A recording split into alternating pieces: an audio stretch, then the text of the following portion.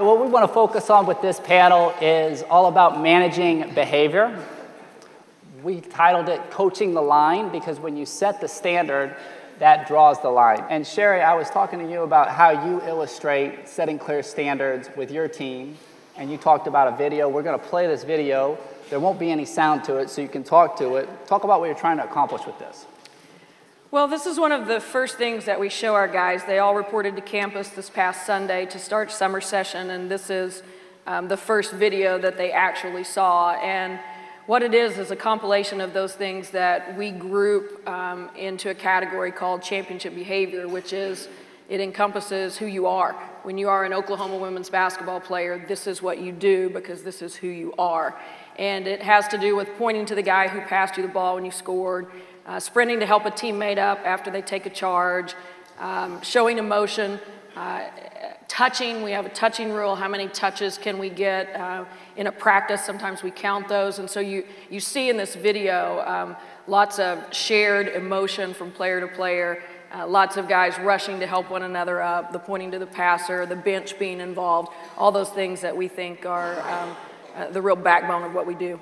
I love that, and I think one of the things that I'd like to talk about now is how to catch above the line behavior.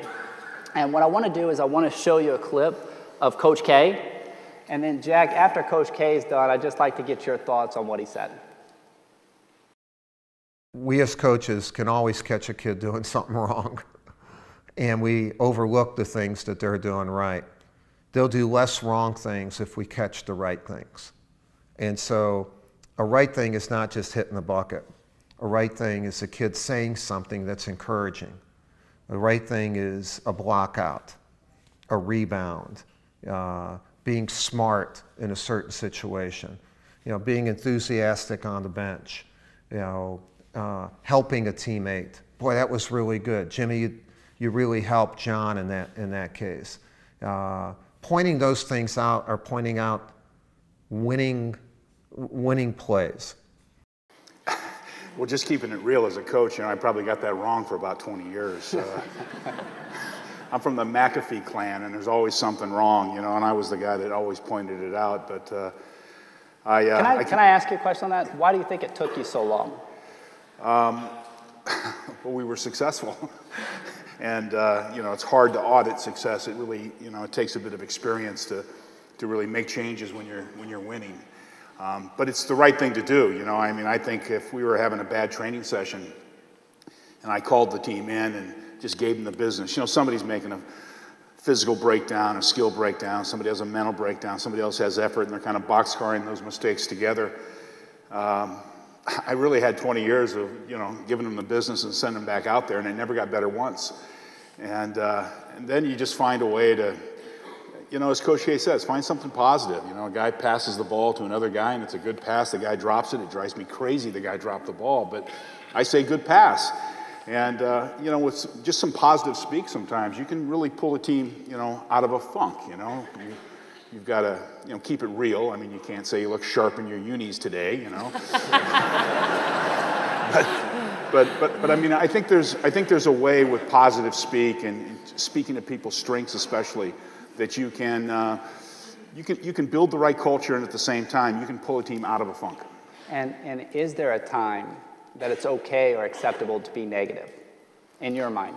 Well, there's always a time to be honest, and I think that we need to have the correct touchstones where we can really be honest with the team, know where we stand. But I try to train myself, go 70-30 strengths to when I'm talking about something that we're not doing well. I want to spend most of my time talking about what we're doing well, what we can do anytime, anywhere, and how we leverage it. And I think that's where I'd like to go next, is talking about how to manage below the line behavior. And Rob, I'm actually going to toss this to you first, because what's unique about a strength coach is there's no judgment in that relationship, because you're not making executive decisions on whether or not that person plays. So can you talk about, just to the strength coaches out there, the role that you play in coaching below the line behavior?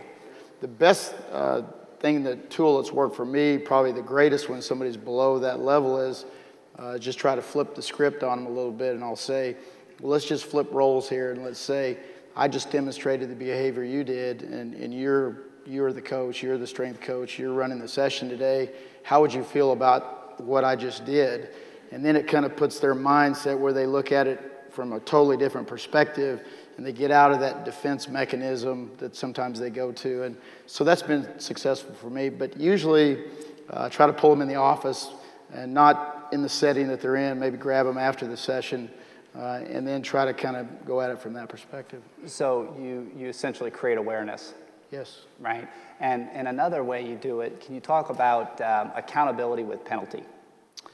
Well, I think it goes back to a little bit like we're kind of the first line when they hit there, and I think it's important. And for me, as a strength coach, as you said, I don't control playing time, who's in the rotation, those things. So I can pretty much treat everybody the same, which I think in turn helps when they get handed off to the coach. So for us, we're very strict, the discipline, the accountability, what's expected, and we don't deviate from that. It doesn't matter if you're an All-American or you're somebody that just joined the team. In our world, we're able to do that because we don't, we're not concerned with maybe we've got a game coming up this week or things like that. And so it's almost like you're paying a fine. It's like, we call it like a speeding ticket, and I tell them, look, you just pay the fine and move on, and there's no ill will, but this is And there's no emotion really, is there? None. Yeah. None, yes. And so like, let's say a guy's late to class. Right. What would be the ticket? For us, we use a Stairmaster. It's been a pretty nice little tool. And they just have a certain number of floors that they have to get done in a certain time. And they just know that's the standard, and that's been there for years. And we've had a lot of players before that have been good players. And occasionally things will happen. Maybe an alarm doesn't go off, and it's just part of the world we're in. And talk about the importance of having someone walk in and see the best player on the Stairmaster for missing a class. Well, I think that's huge, and over the years, and sometimes, you're a little bit leery. I was in Gainesville. Is Coach Spurrier going to be upset that I've got, our top kid on the Stairmaster? But I think that it just sets the standard that everybody, when they see this is the best kid on the team, this is someone that's highly acclaimed, and he's paying the fine, so it's okay if I pay the fine. And so really the art of coaching is when you have a clear standard and someone's operating below that, how do you, in the moment, change that? And Becky, I'm going to toss it to you. Let's say in a practice setting, you have different tools to reset. Do you want to share one? Yeah, one of the ones we use is at any time during our training session, any player can call a timeout. And that timeout could be to reset. It could be to get more energy in the group. It could be that maybe there's some confusion and they want to have some clarity. But I think it allows them to have the power to recognize that they can stop it, fix it, and then get better from it. And it's kind of cool because we're not the ones calling it. So sometimes, I'm sitting there thinking, is somebody going to call a timeout here? Let's go. But what happens is they eventually recognize it. And when they are driving that, it's so much more powerful than if I stopped and yelled at everybody. So self-correction, I think, is a great tool. Creates awareness, and then I think peer support as well is really helpful. And one of the things I'd like to toss over to Jack is I have a buddy, and I'd just like to get your thoughts on this, that he says the way I try and correct below the line behavior is I want the athlete to see me, see them. So that'll create the awareness, and then I'll use my eyes to let them know I'm watching them.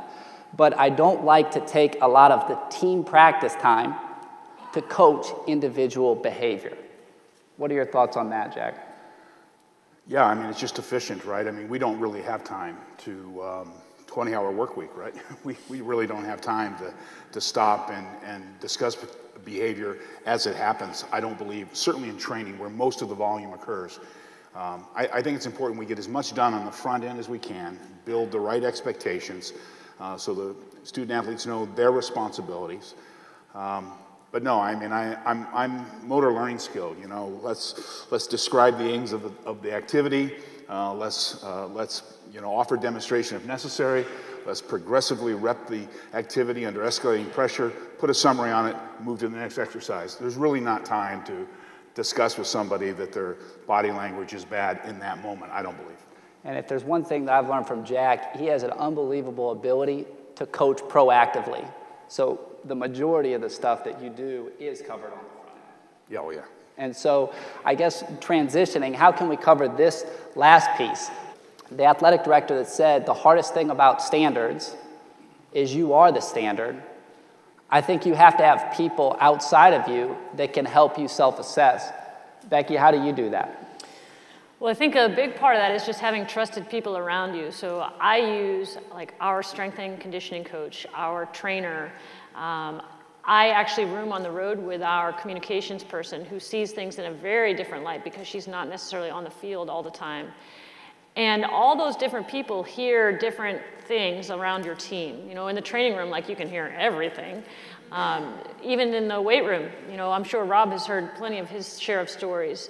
But when they hear that information and they can give me feedback, and when they have the trust that they can tell me, like, hey, you're going off the rails a little bit, you need to be a little bit more positive, or you need to change this message. Like, I love when they will give me that type of honest feedback. And I also rely on my assistant coaches for that as well. But I think with the assistant coaches, we're all so tightly wound into the practice, it's great to have someone who's a little bit outside of it. Jack, how do you do it? You know, I think we have a responsibility to kind of audit ourselves. So I think the important part is to sit down and, you know, just audit everything you do, every approach that you have. How are we doing this? Is it meeting its goals? And I think what you'll find is that there'll be a lot of stuff you're doing really well and you can double down on those things. There'll be a bunch of stuff you'll immediately want to pivot away from. You'll never want to do it that way again. And then there's a bunch of stuff inconclusive that you need to use your gut with. But you know, coaches have to want to know. You know, that's what science is about. I mean, why guess when you can know, right? And so we have to have the discipline to audit ourselves. And it's interesting because Sherri, Becky alluded earlier, you just got inducted to the Hall of Fame. Congratulations. And when you have more success, like Jack just said earlier, it's very easy to become convicted. And I was asking you, and really when you have success, it's harder sometimes for your assistants to be honest with you, especially if they're younger. And so I was asking you, how do you self-assess? And you shared a great story with me. Before I share that story, I just want to say that's one of the best things I've ever heard. Jack said, coaches have to want to know. Gosh, I love that. I'm going to put it in everybody's office. That's awesome. I think, and again, before I get the story, real quick, I got us back on time earlier. I can take us overtime now.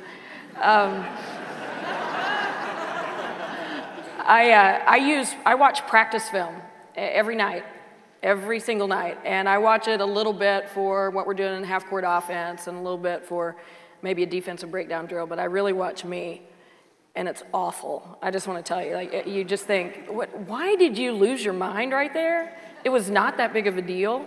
And then you'll watch something and you go, why did I let that go? That was the big deal. And so it's painful, I'll tell you. It's incredibly painful, but it's very helpful. And that's the truest sense because video doesn't lie. And in terms of the story that I had told Brett, I'm very fortunate to have a collection of mentors who tell me the truth. They don't tell me what I want to hear. They tell me what I need to hear. And at one point during the season when our team was struggling with a confidence issue and that nobody believed in themselves and we didn't play with any bravado and I'm at my wit's end and I call this guy and I go, I don't get it. You've always told me that teams reflect their coaches. I think that I have confidence. I think that I walk around like I think I could do anything. I don't understand. And he said, you're the mirror. And I said, I know I'm the mirror. And he said, you're not reflecting yourself. You're reflecting them back to them. And I went, oh. Thank you. And then went in the fetal position for a little bit and wept. And then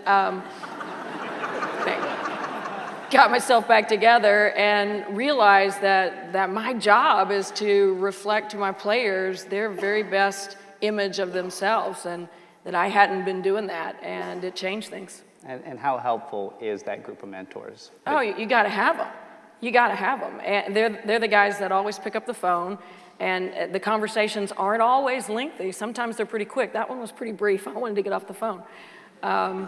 But they have, and I think too, for me, my group is not all in my basketball world. They're outside, maybe men's basketball coaches, football coaches, people who are in a different arena because they can see more clearly. And our staff is super close. We've been together for so long.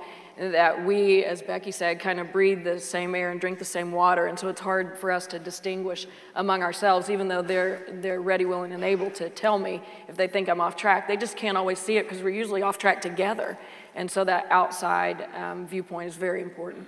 Yeah, and so if maybe we were going to sum this whole thing up, it would be the only way that you can coach the line, the only way you can coach standards, is to actually have them. And the way you have them is to close the gap of interpretation. And then once you have those, how you manage above the line is critical, okay? But then how you convert below the line is critical. And the last one, you have to be the standard. And the best way you can assess is to get an outside party to look at you, to talk through things with you, and help you understand and become more self-aware. Let's give it up for these guys.